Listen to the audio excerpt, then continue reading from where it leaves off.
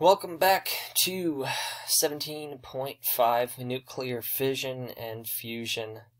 Hopefully you got the 17.4 section reviews done. This is the last section of our chapter. Let's jump right in with an alarming idea. You ready?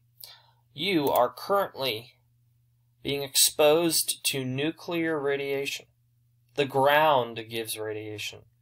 The stars, supernova, pulsars, etc. give us radiation. Even our body gives off radiation. So if you're nearby somebody, you can push them away and say, "Stop giving me radiation poisoning." But they really aren't. You see, our bodies easily repair limited damage. It really is not an issue if something damages your body in a very small way, displaces a little bit of DNA. Your body just puts it back together. Kind of like if somebody were to be carrying a puzzle and all of a sudden one of the pieces breaks off. The body's not going to be upset if a little piece of DNA goes off, and it's easily placed back, is what I'm trying to say. It's never been any harmful effects, and so I remember there was a housing community here in Pennsylvania that they built a nuclear testing site behind. Crazy. And they had to warn the homeowners that they'd be exposed to slightly higher than normal radiation. And of course, the home values went to next to nothing. I mean, you could buy a 5-bedroom house for like $20,000. The reality is it was completely safe. It was still low-level exposure. There's higher exposures naturally occurring in other parts of the world, and totally natural stuff. That's not to say I would necessarily buy a home in that development, because no one would buy my house. It'd have no resale value. So, anyways, chemical reactions. The atomic bomb was released either using an isotope of uranium plutonium. It changed the world by introducing nuclear warfare. It's the first nuclear reaction that we really tried to develop for the course of war. And it used a chain reaction. It had uranium-235, 236 is unstable, got a neutron. Boom!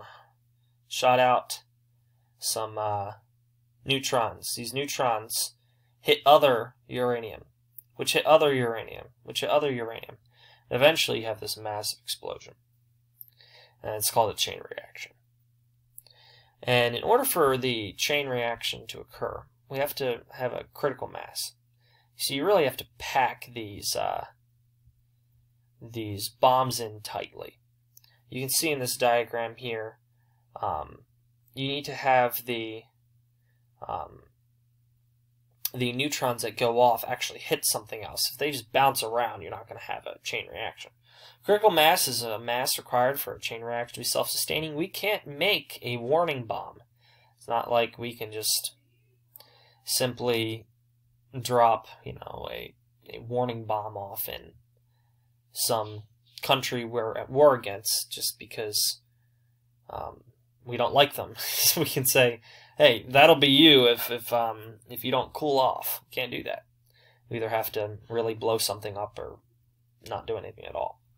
The reaction would never take off. We'd actually kind of look foolish if we did so. That's critical mass. Nuclear power accounts for 20% of the electricity in 103 U.S. nuclear power plants, mostly in the east coast of the U.S., some in Illinois. And you can see that there are none near us, so we're relatively distant from any nuclear reactor. There's some towards Miami and such. Most of our nuclear power comes from fossil fuel, most of our electric power comes from fossil fuels. Yay, carbon emission, right? Here's how a nuclear reactor works. Natural uranium is harvested. It's enriched to increase the quantity of the isotope, uranium-235. You need to have about 4% of uranium-235 for it to even work. Naturally found uranium has about 2% uranium-235. So they mix it up so that a higher concentration of 235 is found. 235 absorbs a neutron, produces more neutrons, initiate chain reaction that's controlled. And water is used as a moderator. Sometimes graphite is used, but mostly water. And it slows neutrons down, so things don't get outside of control. So if a chain reaction is happening and bam, bam, bam, bam, bam, all these neutrons are hitting all these uranium at the same time, you're gonna have an explosion. We don't want that. We want power. So they use water, and water will absorb some of the power that is being produced and slow the neutrons down so they don't explode all the uranium at once. Hot water is boiled, sent through a heat exchanger to produce steam. Steam powers a turbine. The turbines generate electricity. Water, graphite, is used as a moderator. You can see a diagram on the right inside a nuclear reactor, very complex. The coolant carries heat away from the core to make sure that the core doesn't get too hot.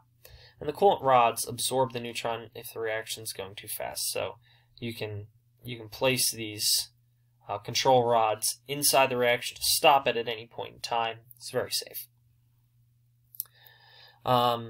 Now, when we hear about nuclear reactions, our mind immediately goes towards destruction. Why does it do that? Because of public scare, really. That's all it is. Nuclear problems and solutions. Started out with 3 Mile Island. It's in New York, I believe. You had a core meltdown where the core overheats so badly the fuel melts through the machine. Lack of sensors was a problem there. I mean, that was 50 years ago, 51 years ago. We've developed a lot of technology since then. 40-year safety record in the U.S. Since that accident. I think that's a little bit of an old data point that your book uses because it's 2020, not 2009. But anyway, we haven't had an accident since. The big one is Chernobyl. So think about it. Now I want to fact check myself. When did the Cold War end? I think it's 1992.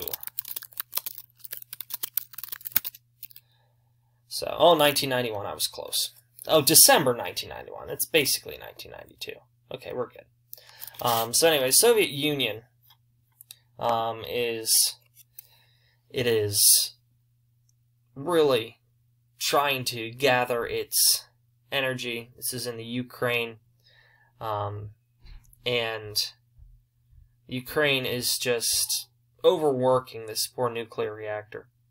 And since they're have communist ideals, they're placing people into jobs they have no being, there's